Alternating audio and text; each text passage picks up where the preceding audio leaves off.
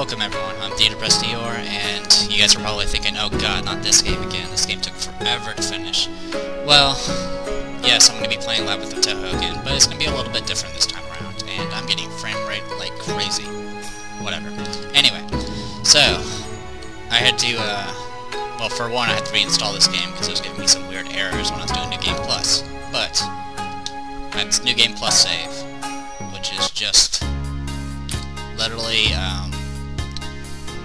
the start of the game with New Game Plus, which means I have access to all the characters, but I chose the options where I go without any of the items or skill points or anything like that. So all I have is all the characters. As you can probably see here. Yeah, I have all the characters. So on the Touhou forums, there's been multiple threads over the Labyrinth of Touhou, and someone introduced an idea called a draft mode, where you and two other people will start a Labyrinth of Touhou game, but will be drafted with multiple characters. So, how it works is, as you're aware, with the Plus disc, you end up having 40 characters, which means with all three of us doing a party of 12, that will leave.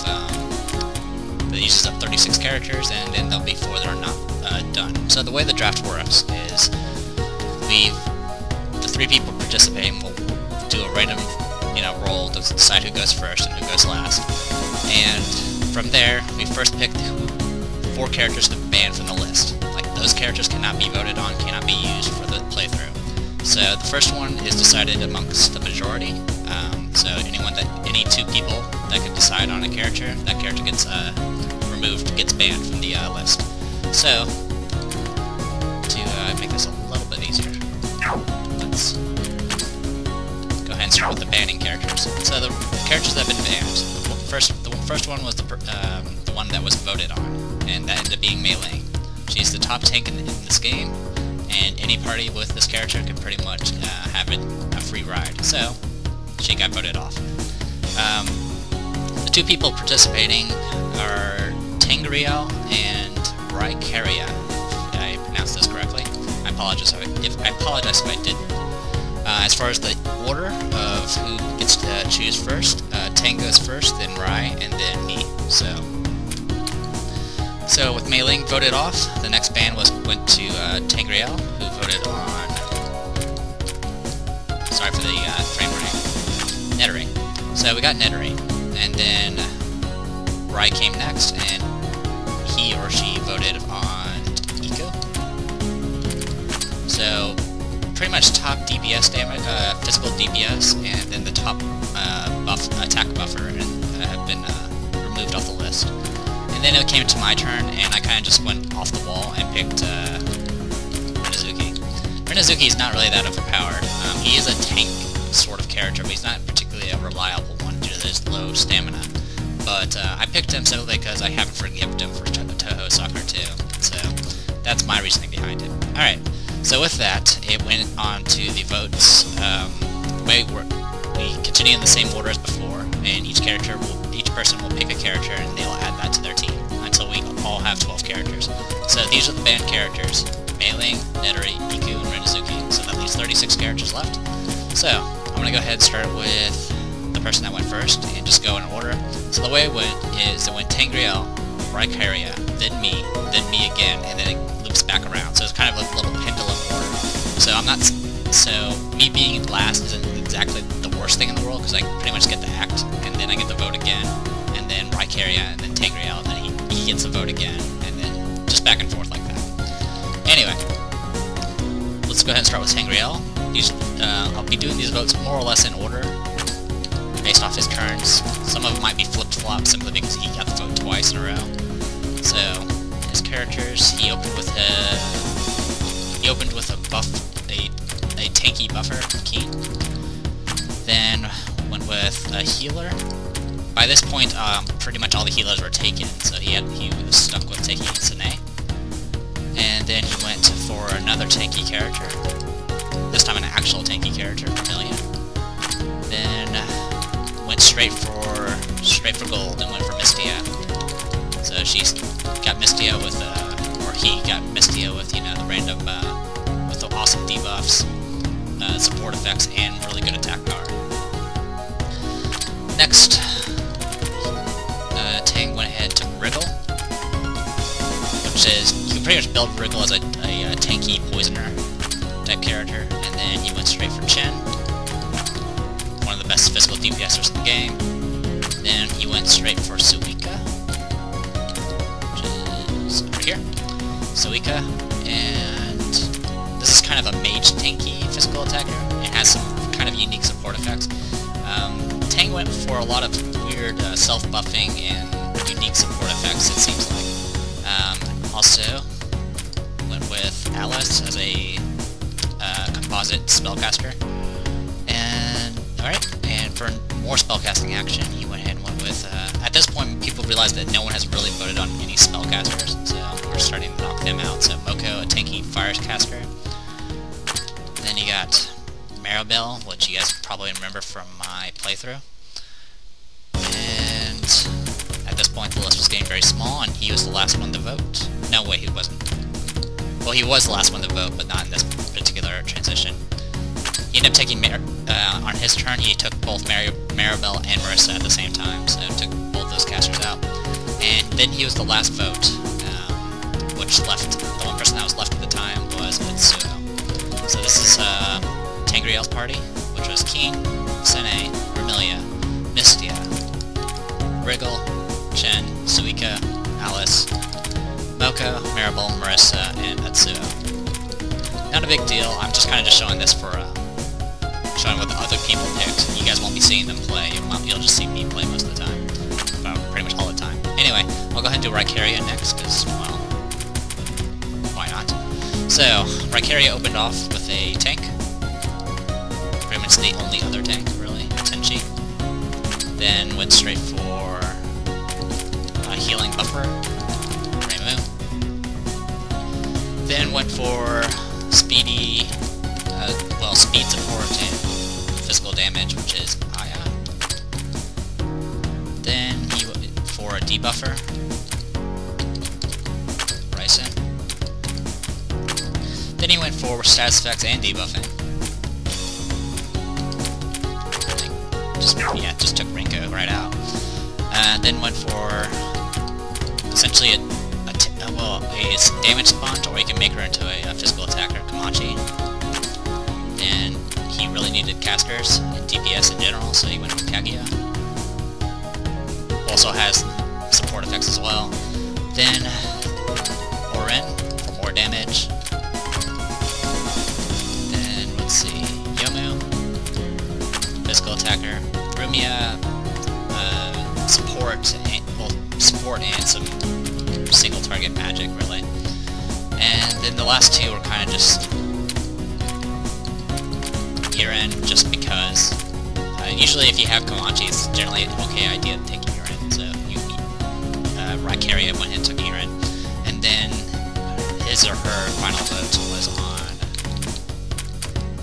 Kaneko, which is kind of funny, because Kaneko's a really, really good character. So yeah, this was kind of a wacky sort of draft, because my strategy wasn't really much of a strategy. I picked some characters in the beginning to make sure I had a decent base to stand on, but then I tried to stick with characters I'd never used before, or at least never fully beat the game with. So most of the characters I'm already familiar with, though a few of them I haven't actually done a full playthrough with. Usually I drop them later on and replace them with someone else. So that was kind of my idea. So I opened up with best healer in the game, or one of the best healers. Well, I want to say she's the best healer, Minoriko. And then from there, I went straight for buffs. Just support buffs that are reasonably tanky characters as well. So I went ahead and got Yukari and Rand. Pretty much my opening vote was Minoriko, then Yukari, and then when it was my turn again, I went ahead and got more buffers, which was Rand and Sakuya. When I hit my turn again, pretty much every time I hit my turn, I was getting 2 votes. So Sakuya, and then I went straight for some unique damage dealers that I'd never used before, which was Shikieiki and where are you? Yuugi. Then from there, I went ahead and picked picked up some casters I'm very familiar with. I went ahead and went with a safe grab for the spellcasters at first, which was Patchouli, because she has a variety of elements, and then I took a not so safe one, which was Yuuka, who was very focused on her type of damage. So then there was Suwako. I took Suwako simply because no one else was, and I kind of wanted a reliable paralysis character, so Suwako. And then I went ahead and took a not so reliable character, Yuuko, who's a kind of a spirit caster type character. And it looks like I didn't update your picture. Oh well, I'll deal with that later. And then the final two, oddly enough, no one picked up Flandre. And so I was like, fine, I'll just pick up Flandre. I've beaten the game with Flandre before, but since no one else was using her, and I'm pretty good with her, so I went ahead and picked her up. And then for a final, someone was kind of whispering me to go ahead and pick this character, and I was like, might as well. Because it was either that or I was going to pick up Atsuo. I could have picked up Konako at this point and been really mean to the other two people, but I really didn't care to do so, and I've already beaten the game with Konako, so I went ahead and picked up Cirno. So this is my group. Minoriko, Yukari, Ran, Sakuya, Shikieiki, Yuugi, Patchouli, Yuuka, Suwako, Yuyuko, Flandre, and Cirno. So anyone that's familiar with this game might notice a few things. One, I don't have a tank. Literally, I have no actual main tank. Usually a tanky character that you put in the first slot is someone that can actually endure both types of damage. And really, I don't have that. The only person that's pretty average... Well, actually, I have a few characters that can be kind of tanky. Yukari's pretty tanky, but she's more of a second slot tank.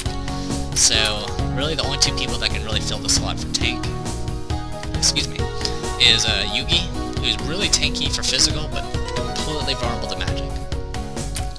Or Sakuya, who's kind of average in both defense and mind.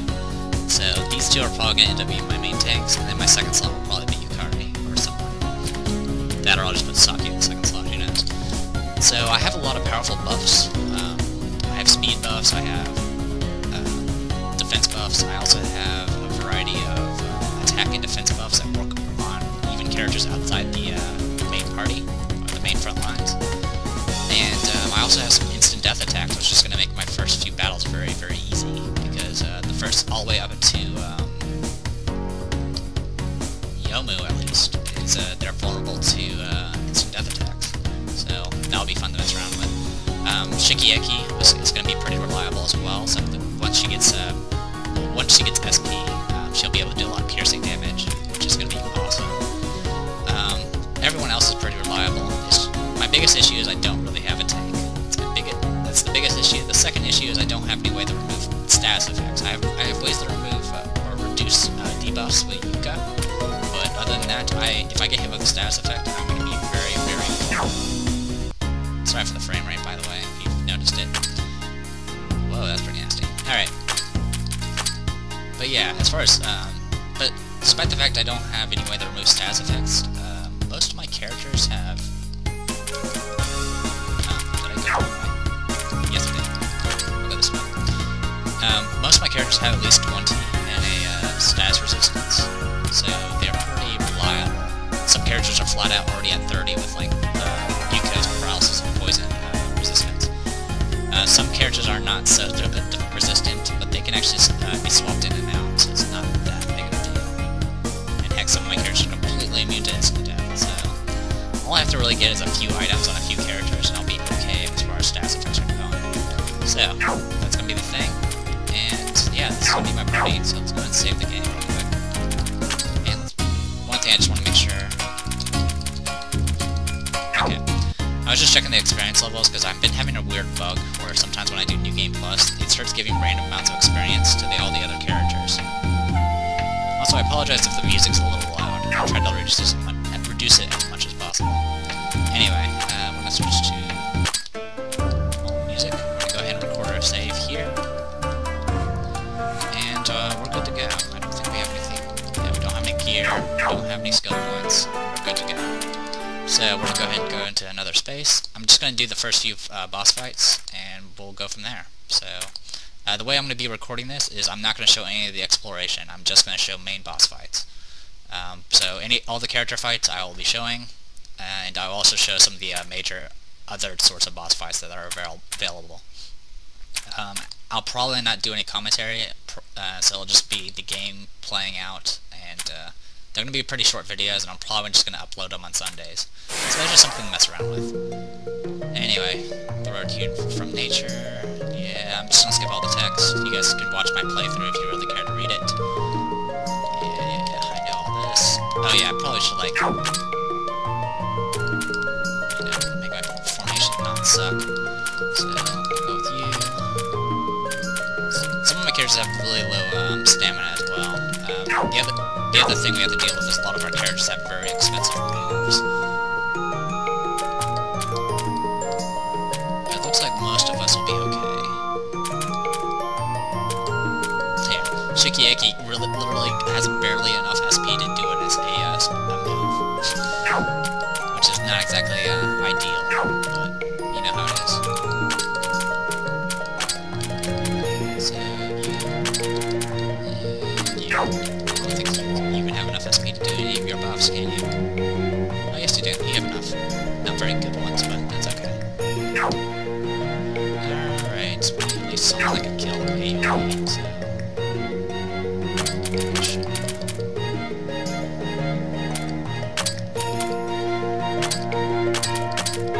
You don't really need to be taking this one. We're fast enough to fight everything here. So I'm gonna be looking for the bosses.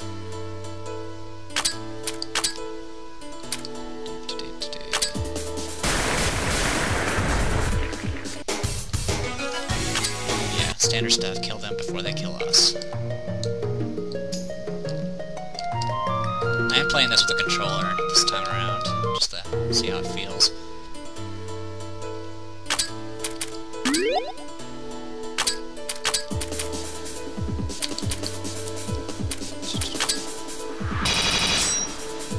Wow, that ain't cool.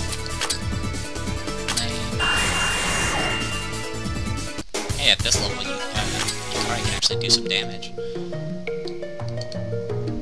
Oh, there he goes. There's Chen. Yeah. For those who don't remember, you have to chase after Chen to get her to get to the fight. So I'll be doing Chen and Meiling, and then I'll probably call this a video. So this video might be a little long. I apologize if it is.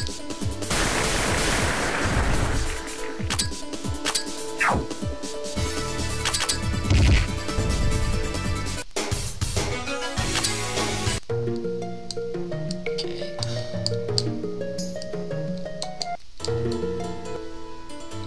Mainly just showing these first few fights just to kind of get a feel of the fight and let you guys see some of it. Like I said, you guys are not going to see the exploration for the rest of the videos. The entire mode is complete.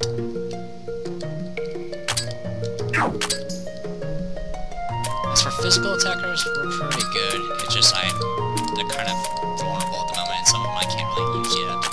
So for right now, you can go ahead and take the shield. It's not that big of a deal, it's only 10%.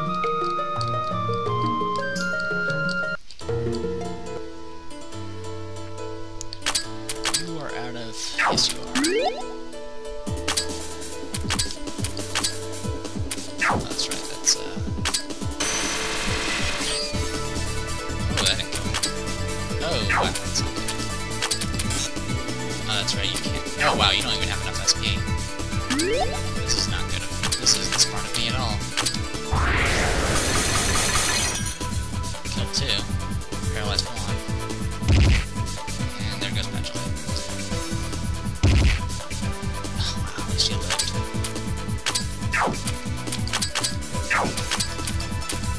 So I just swap someone else. That would have been a lot smarter. Oh well. And when you go, I don't care.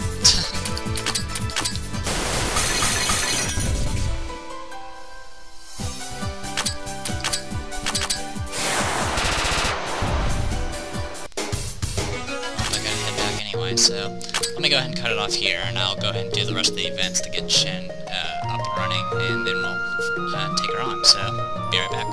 Okay, I found Chen, and I am now going to go ahead and take her on.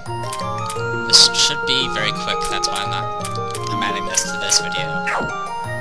So, oops, keep pressing the wrong buttons here. We'll go ahead and just make sure we have our tank set up.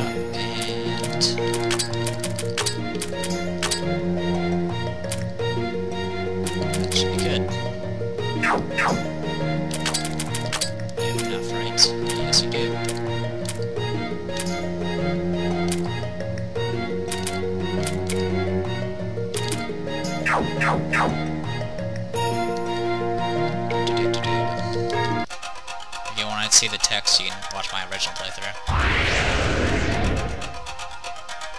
there goes Cirno, that's okay.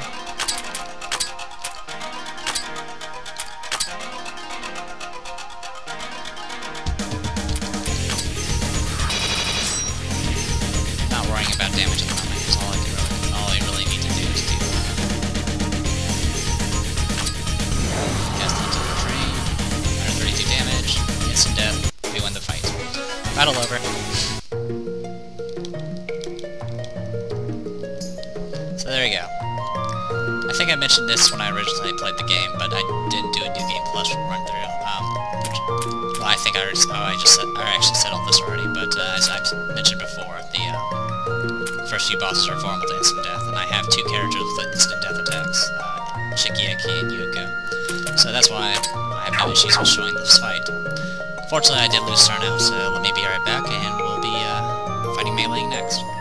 Okay, I'm on my way to fight Meiling. I went ahead and took the shortcut, the alternate route. That way I can unlock the secret boss. But I won't be fighting him anytime soon, so no worries there. We're almost there. You don't have an FSB.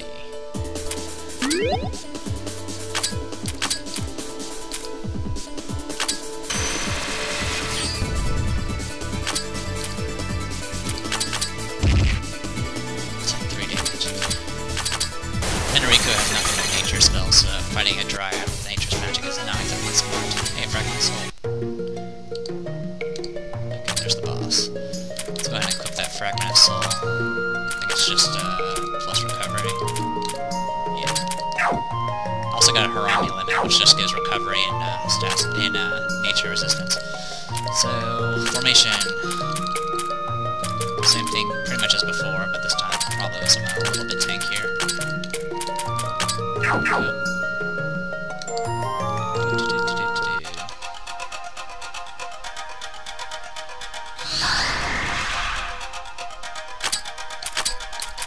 Oh, I have enough for knockout in 3 steps. Might as well.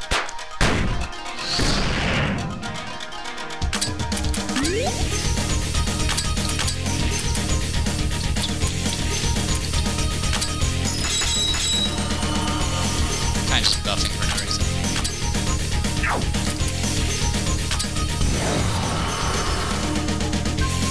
Instant death. Battle over, so there you go. So that's the 2 first bosses taken care of. And like I said, I'll be doing videos of just showing off the bosses. I'll probably have no commentary attached. I'll probably start every video showing off my levels and stats and gear and all that good stuff. And then, yeah, and then I'll do the fight and that's it. So it'll just be a simple little Sunday video to go off of. So, hopefully you guys enjoyed it.